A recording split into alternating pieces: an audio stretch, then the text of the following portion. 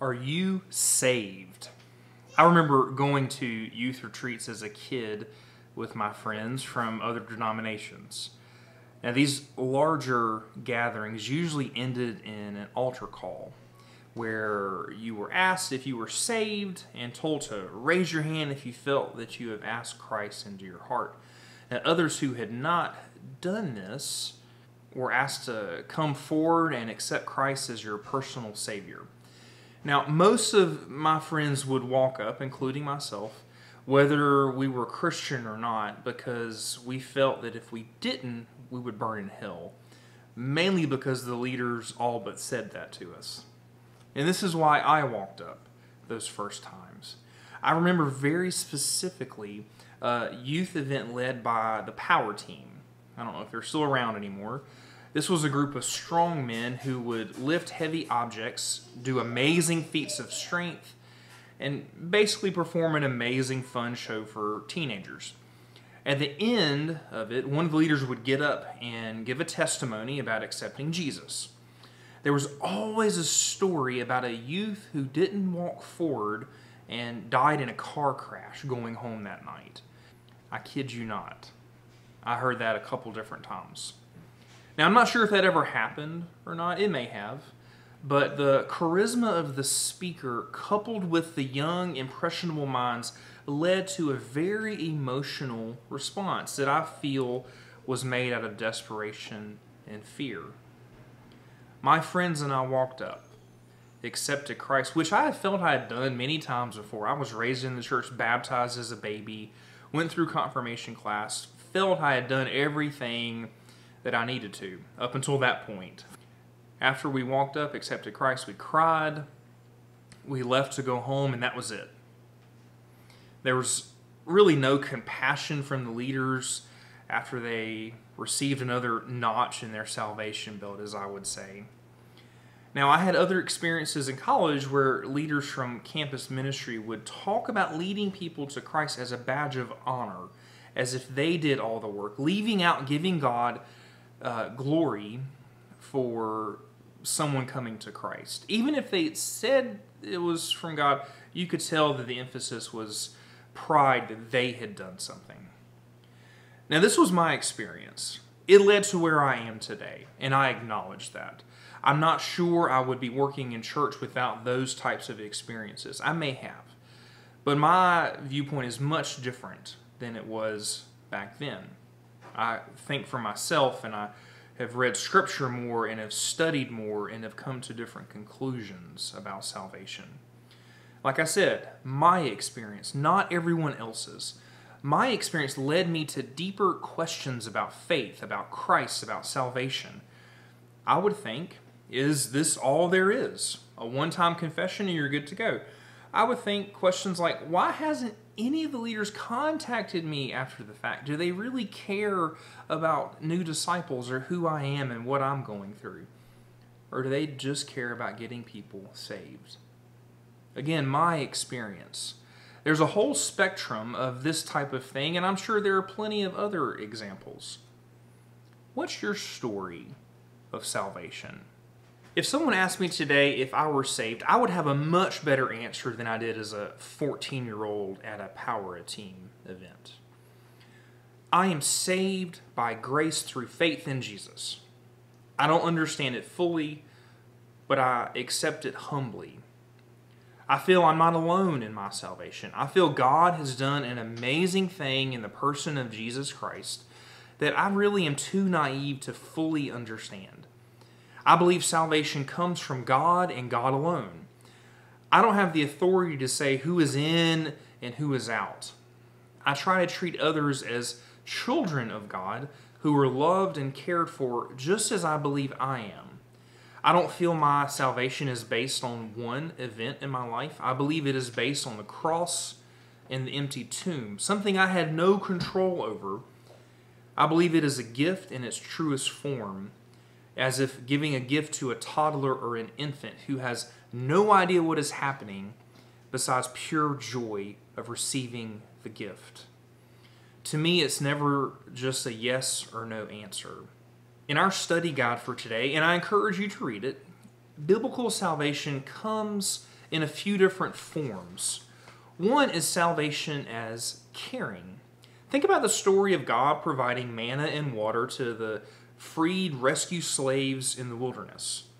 In this act, God saves his people by caring for their basic needs. Salvation also comes in the form of rescue. Rescue from Pharaoh, rescue from oppression, rescue from sin. Now, sin can be viewed in two different ways according to Paul Tillich, who is a contemporary theologian. The first way is with a big S, capital S-I-N, sin, which relates to being separated from God, estranged from God, or turning away from God. So an absence of God. We talked about that in my study on what the Bible really says about hell. And then the other view is with lowercase s, which are individual sins, like lying and cheating and stealing and murder. Think about like the Ten Commandments. What is your viewpoint on what happened on the cross and resolved with the empty tomb? What does that mean to you? What did that mean to the early church? I'm going to read a section from our handout that you can read on our website about the Apostle Paul's idea on salvation. This is on page 2 of the handout, and the heading is Salvation by Faith.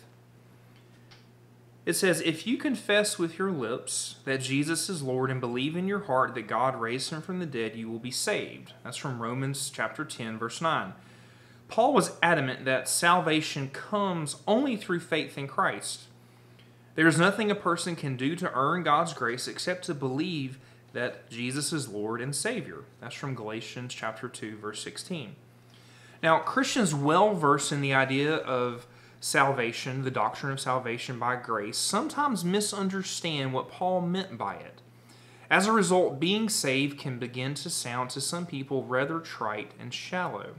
When Paul said that the law does not save in Galatians chapter 2 and 3, many scholars point out that he was referring to the Jewish covenant of circumcision and dietary restrictions.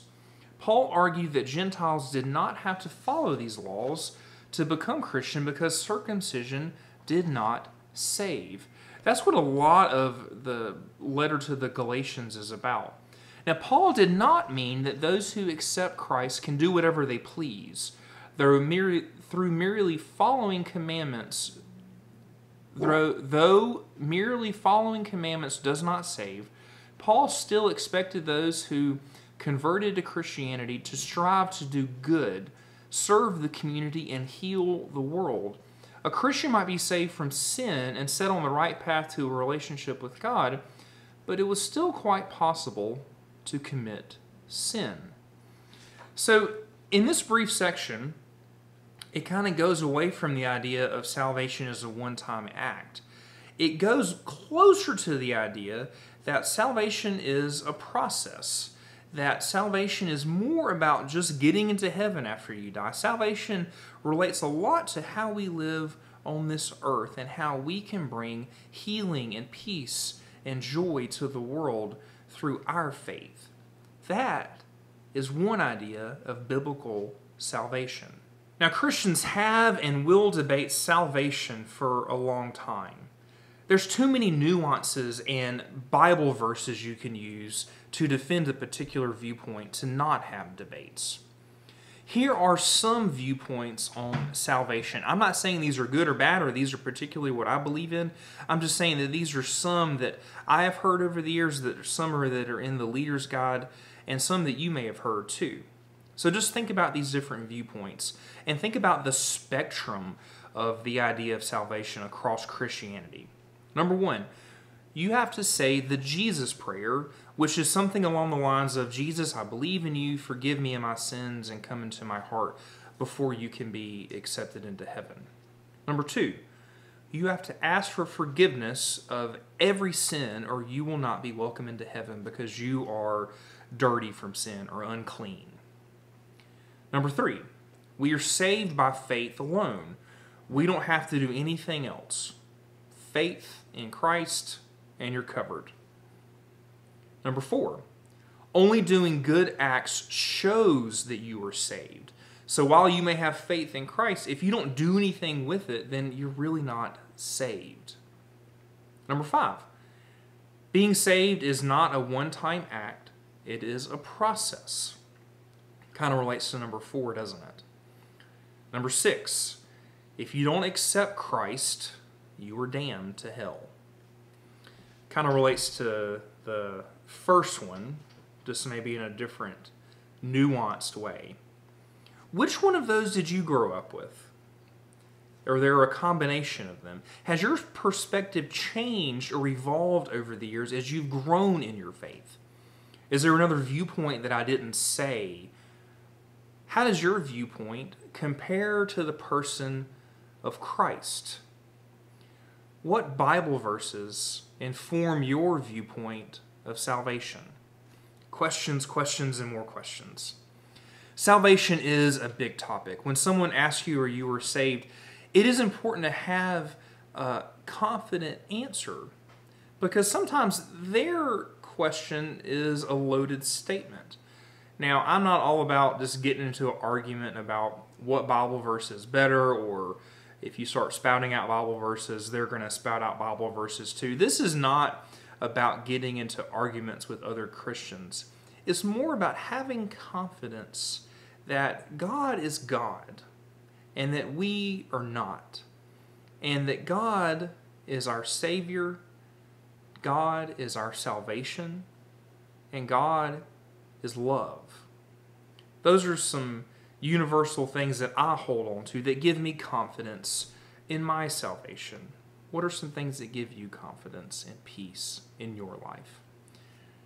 Now, yesterday for my Wednesday devotion, I gave the answer in our study catechism to the question, will all human beings be saved? It's an interesting answer from a Presbyterian perspective. You can go and watch that on Facebook or YouTube. It's only about 7 minutes long. Now, salvation is from God and God alone. We believe in a God who is gracious, who died for us, who forgives us when we don't deserve it. In closing, think about how big is God's salvation to you and to the world. How does your answer affect your discipleship? Does it humble you, or does it make you prideful? Read, pray, and think about this topic today. What is God telling you? Let's close in prayer. God of life and God of salvation, we thank you for saving us. Help us to not control you or your plan. Humble us as we walk beside you, and help us to point to you in our deeds and in our words. Forgive us when we sin. Help us to forgive others more. In Christ I pray. Amen. So like I mentioned earlier, this is going to be our last Theology Thursday study in this cycle. I'll pick up other topics in the future. I just need some more time to plan ahead. These take a little bit of time to make and prepare for. I hope you've enjoyed these videos and these topics. I've enjoyed making them, and we'll make more in the future. I will continue the Wednesday devotions, so watch those on Facebook and YouTube. And check out our other videos from Alice and Mark and Mike. We got a huge spectrum of things from music and devotion and Bible study and theology to keep us connected and keep us thinking when we can't have in-person study for now. Go in peace.